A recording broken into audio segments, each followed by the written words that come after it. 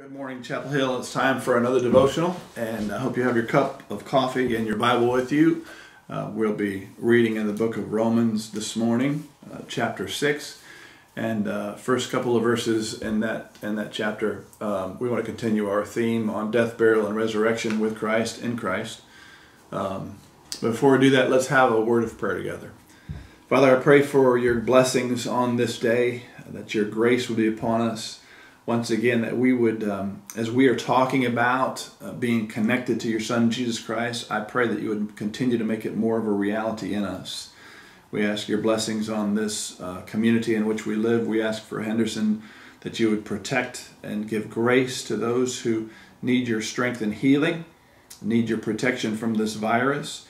And some, sadly, and we mourn with them, we pray for those who have lost loved ones due to the virus.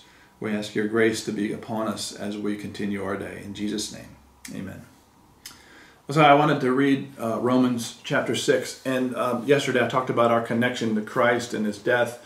This morning I want to talk about his burial. But read through the book of Romans, read Galatians, read Ephesians. Those are great books when we're talking about this kind of thing. And again, I think there is deliverance in this truth that we're discussing. There is deliverance to the fact that we are connected with Christ in his death, burial, and resurrection. Deliverance from sin, deliverance from addiction, deliverance from all kinds of things as we meditate and make it our life goal to walk more fully day to day in this revelation of how we are connected with Christ. But read through Romans, Galatians, and Ephesians, and you see this repeated phrase, in Christ, with Christ, through Christ, that we are connected in a very significant way in our day-to-day lives with Jesus. Paul says in Galatians, we talked about it yesterday, that I have been crucified with Christ. When I got to the cross, it wasn't just watching Jesus die on the cross. I participated. I was in Christ dying to sin, in Christ dying to the law, in Christ dying to the flesh. And so Romans chapter 6 continues that thought. Paul says in verse 1, he says, what shall we say then? And this is, again, it's hard to just kind of pull this out of Romans because you have to read it in context. And it's just a great book to just get into and just start reading. But Romans chapter 6, verse 1, what shall we say then? Shall we go on sinning that grace may increase? By no means. And then he goes on to explain, we died to sin. How can we live in it any longer? And so when did we die to sin? Well, we died in the body of Christ. When Christ was being crucified on the cross, we were connected. God put us in Christ. As soon as we accept Jesus into our heart, he puts us in Christ. He puts Christ in us. He puts us in Christ. And if we're put on in Christ, then we are put in everything that Christ has done. So we're connected to everything he has done. We did it in him. In the body of Christ, we did it in him. So we died to sin. How can we live in it any longer? Or don't you know that all of us who were baptized into Christ Jesus were baptized into his death? We were therefore buried, and this is the key verse, that we were therefore buried with him through baptism into death, in order that, and this was the result, this is what God wanted, just as Christ was raised from the dead through to the glory of the Father, we too may live a new life. So it's the bottom line is that the reason that we are connected to Jesus is because Jesus wants us to walk in that newness of life. But in order to get there, we have to go through death, we have to go through burial, and then we come into resurrection. And the burial of Jesus is something that I've focused on in a lot of my Easter sermons. I talk about the burial. A lot of people talk more about the resurrection or the death in that period of time, but I talk a lot about the burial because the burial is significant. The burial is a period of time. It's like the cocoon, where you go into the cocoon, you come out of the cocoon, but it's that time of being cocooned in this tomb, where a lot of Christians experience this. And they don't know what they're experiencing.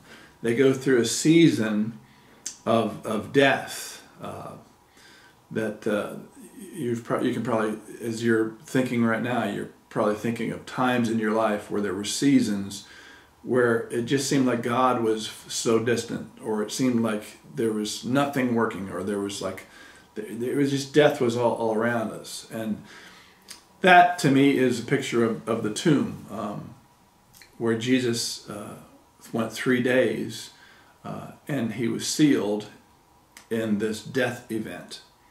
And we're connected to that. And there are seasons in our life where we go through times of burial, where God allows us to go through these periods of time, these seasons where it seems like death is all around us. I wrote a poem.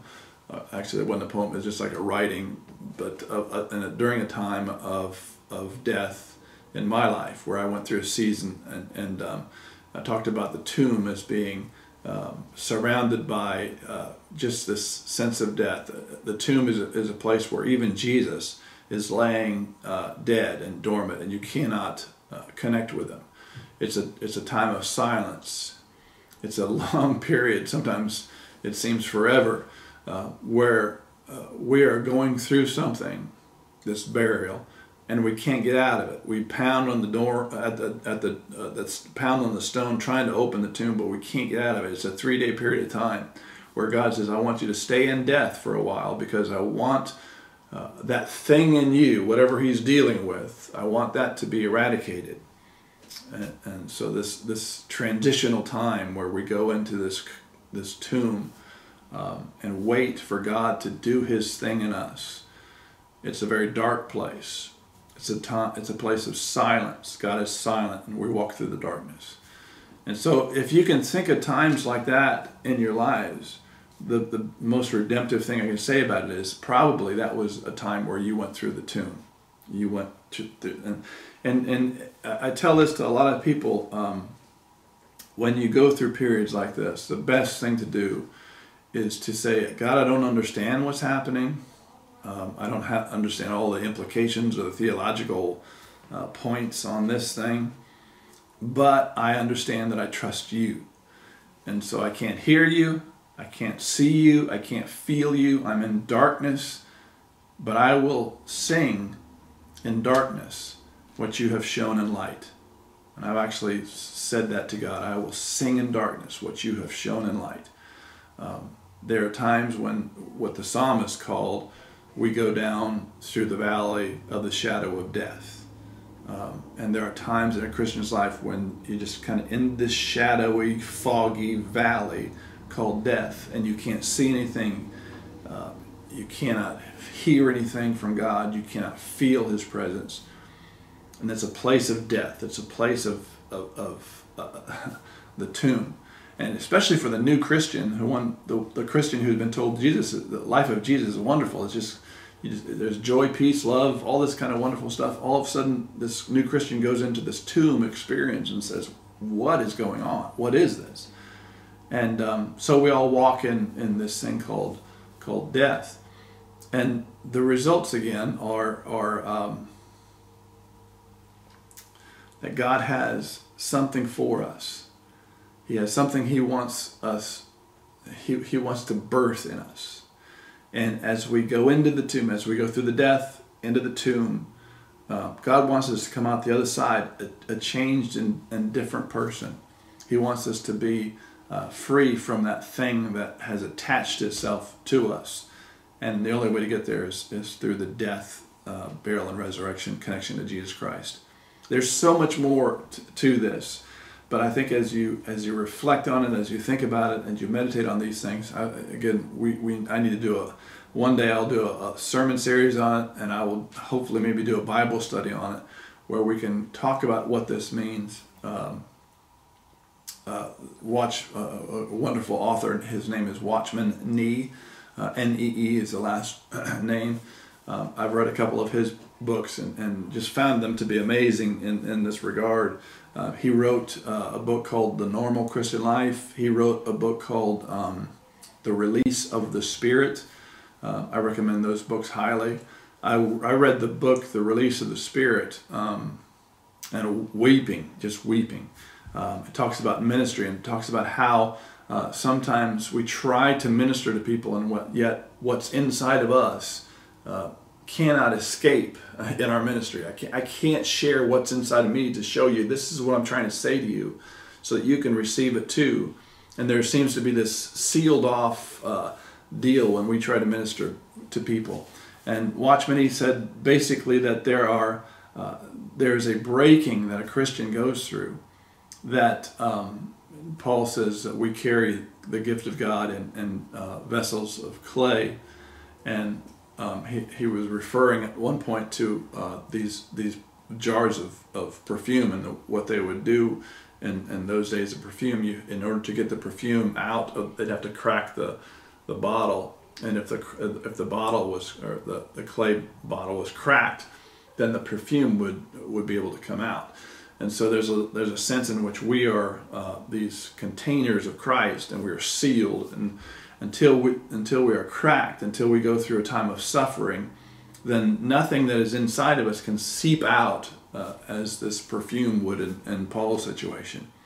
And so sometimes the dealings of God, that he has to crack the outer layer of our Christianity in order for what's inside of us to seep through so people can smell the aroma of Christ in us.